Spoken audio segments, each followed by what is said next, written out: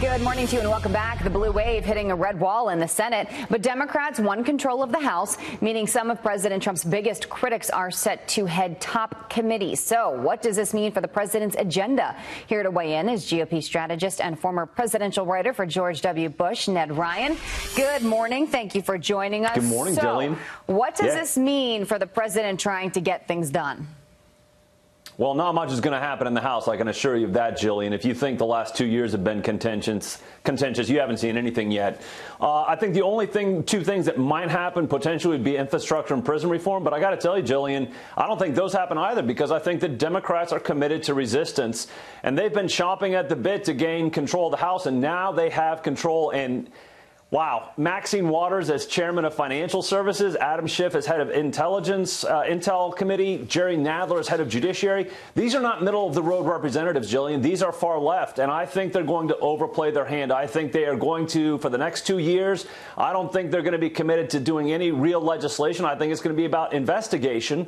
And I think what's going to happen, there's two things that I think they're going to do. They're going to overplay their hand. I think they're going to go to the left, and they're going to put in danger a lot of these new Democratic members who ran as moderates and centrists. And what's going to happen over the next 2 years, they're going to compel those new members to go to the left, and they're also going to help Trump. And I think what's going to happen is they're going to help the Trump reelection in 2020 by overplaying their hand. Yeah, I mean, that's what I was going to say. Is don't you think a lot of people can see through the resist? Don't you think a lot of people want things to get done, especially, I mean, people on both sides?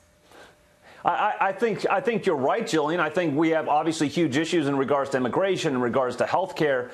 I don't think you're going to see much happen in regards to that, because here's the deal. The left, the base, the resistance is what's driving the Democratic Party, and it's the money, it's the grassroots. They are committed to resistance.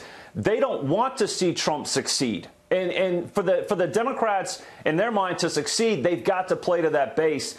The thing I will say, though, on this, the bright point from last night is gaining seats in the Senate. You can be assured that there will be one Trump agenda item that will continue to be extremely successful. That is the appointment and confirmation of young conservative Federalist Society judges.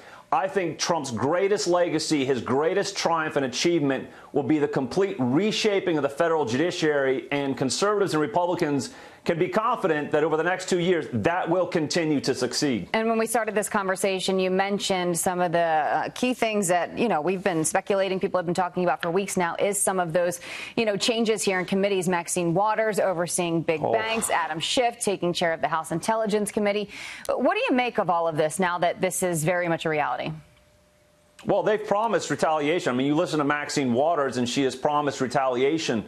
Adam Schiff, I think, one of the things I think that's going to take place, Jillian, is I think House Democrats will basically take over the Russia investigation, and they'll take it over from Robert Mueller. I think they are committed for the next 2 years to running it themselves. So you'll see Adam Schiff really continuing that Russia investigation.